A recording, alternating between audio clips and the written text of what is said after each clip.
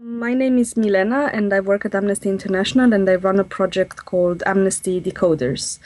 Amnesty Decoders aims to create a global network of digital volunteers for Amnesty International to help us with research.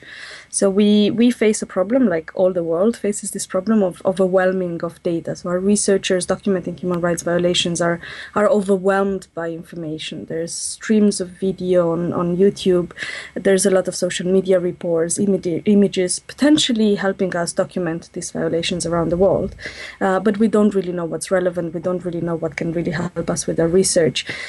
So facing this overwhelming amount of information, we are asking digital volunteers from around the world to really help us sift through relevant information from this mountains of data. So yeah, we just launched the first project, Amnesty Decoders, and we really think that people will be able to help us, analyze satellite imagery, sort out messy documents, analyze social media reports, validate videos, and so on.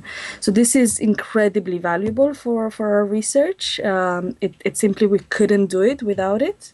So we think this shared knowledge that people can bring, we call it the wisdom of the crowds, like they can really help us with this massive research task.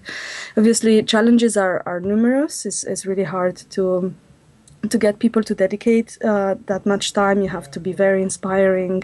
We hope to be an inspiring organization fighting against human rights violations around the world.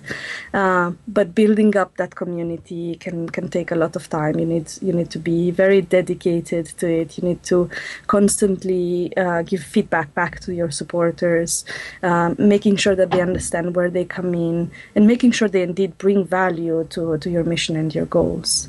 But this is really exciting for us, and obviously the Wikipedia model is also very inspiring for this purpose.